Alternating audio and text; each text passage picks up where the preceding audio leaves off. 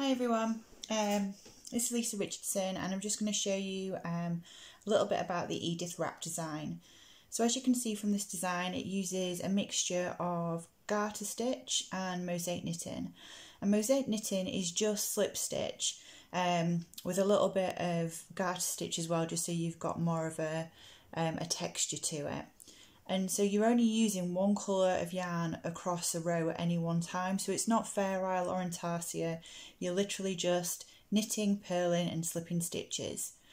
The other part of the design where you're on your garter stitch sections, you've got some wrap stitches, and those wrap stitches mean that you create the wrap so you've got a wider end and a narrower end.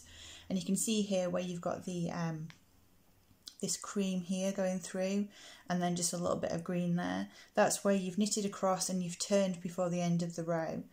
So I'm going to show you a couple of the techniques, the wrap stitches and the mosaic knitting, just in case you've never done those before and you need a little bit of help with your knitting as you're doing the design. So here I've started knitting some rows in garter stitch, just in the Rowan cotton cashmere, and I'm going to do the short row shaping. So I've knit a few stitches and the next stitch is going to be the wrap stitch. So you bring the yarn to the front of the work, slip the stitch, take the yarn to the back of the work, slip the same stitch back onto your left hand needle, and you can see there you've actually got the yarn that I'm knitting with is just wrapped around the base there. Then you turn and work the row. So when you turn, your yarn's on the wrong side for knitting, so you just take that back through the centre of your needles and you knit back along the row.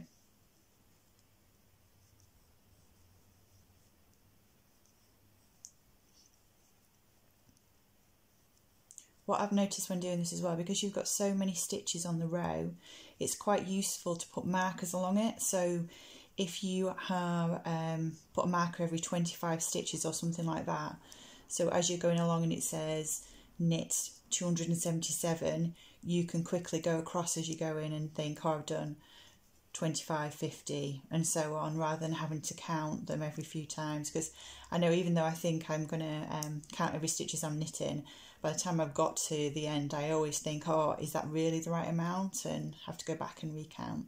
So placing those markers does help.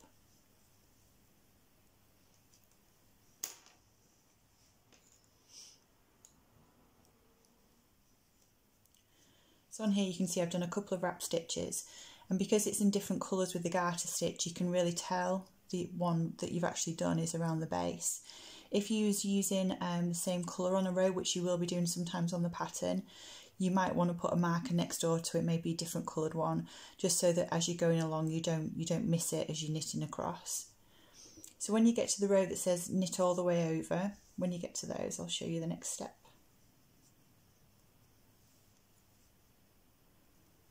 Stick with a white.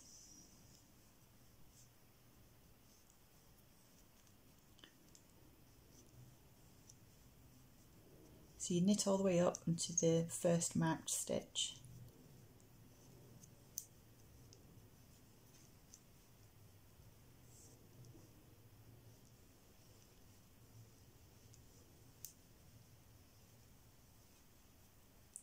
And the reason why you do this as well is just so that you don't end up with holes in the work. If you simply worked so far across and then turned without wrapping a stitch, you'd end up with little holes in your knitting. So you knit up to your first marked stitch and then you have to knit those two stitches together. So all you're going to do is go into the wrap, which is the loop around the base, into the stitch on the needle, and then just knit those together. And then continue to your next wrap stitch.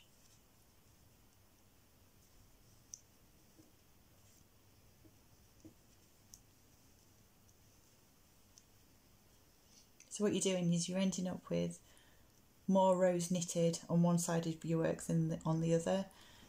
So you just get an asymmetric wrap at the end. So here we have the next one. So again, just underneath the loop at the bottom, through the stitch on the needle,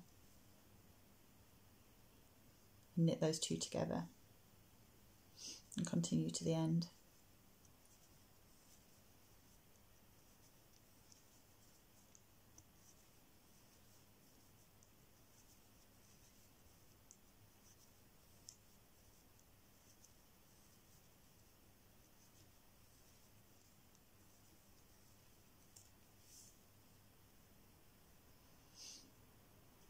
And there you can see the whites going all the way across, and you've got slightly shorter sections of the peach and those two rows of white there.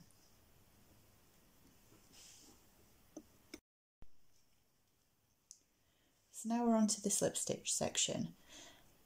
So on the main pattern, when you get onto that section, it asks you to knit a row and purl a row, which I've done here in the blue.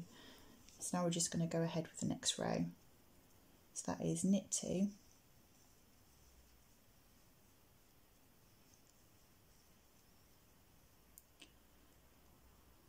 slip 1 with the yarn at the back. So that's the yarn at the back of the work. So you just slip in the stitch and you slip that purlways. Knit 5,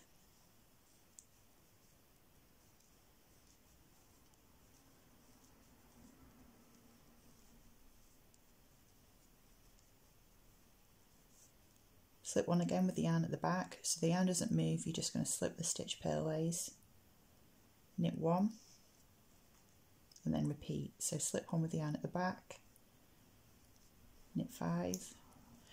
All you have to remember when you're slipping the stitch is not to pull the yarn too tight across, because you don't want it to gather in, you want to keep that tension.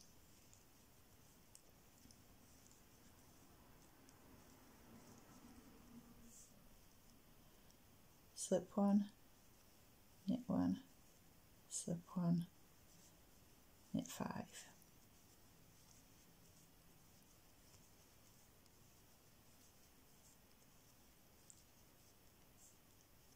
Slip 1, knit 1, slip 1, knit 5.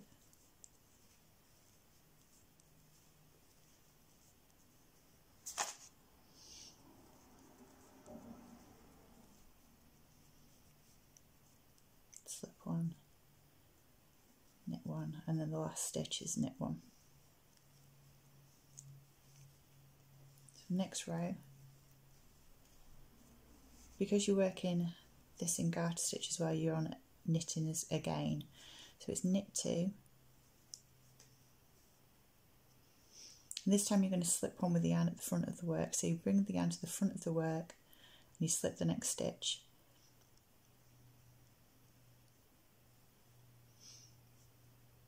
And then knit 5, so you need to take the yarn to the back and knit 5.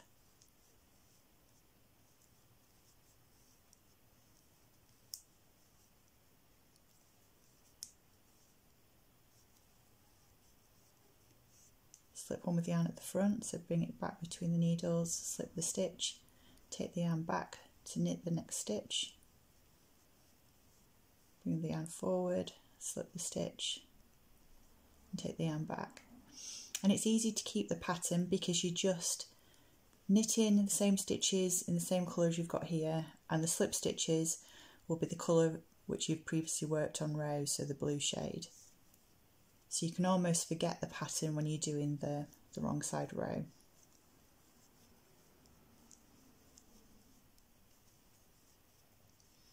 Just remember to move that yarn forward and back when you're slipping the stitches.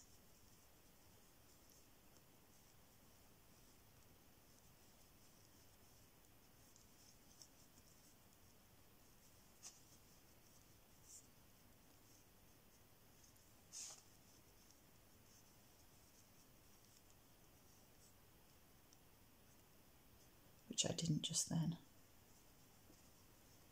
Slip it.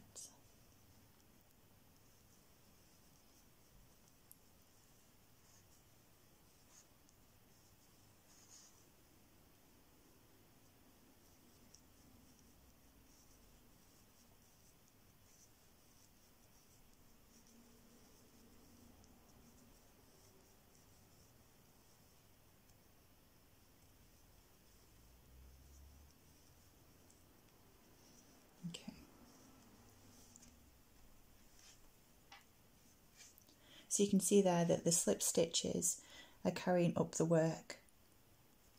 And the next row you go back to that blue shade.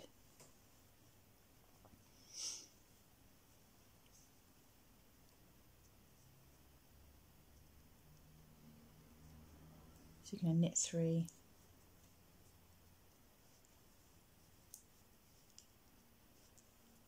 slip 1 with the yarn at the back, knit 3,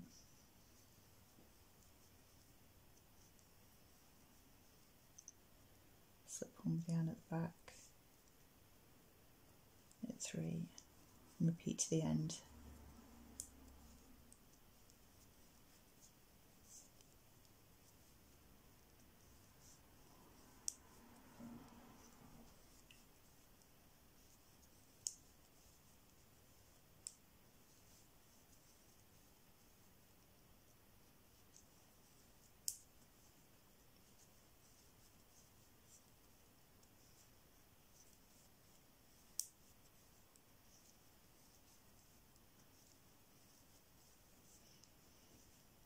So yarn is staying at the back the whole way. You just either knitting or slipping stitches. You can see this time it's the peach shade that's been carried up the work.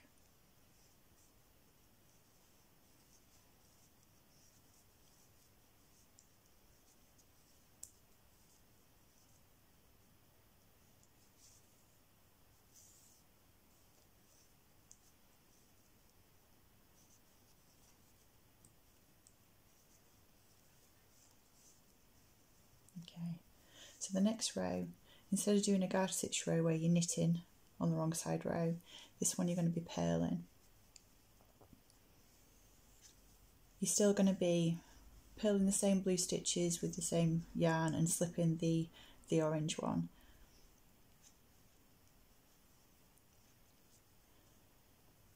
Purl 3, and this time when you're slipping the stitch, you're slipping it with the yarn at the front, but you don't need to move it because it's already there because you've been purling, so just slip the stitch.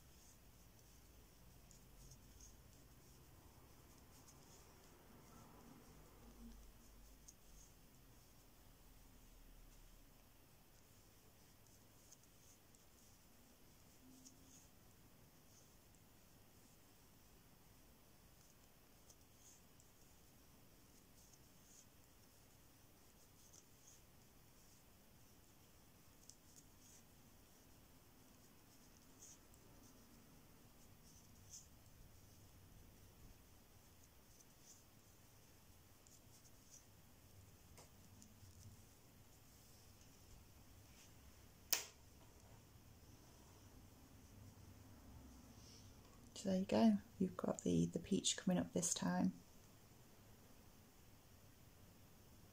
And I would take the yarn up the side of the work as well, rather than cutting it off.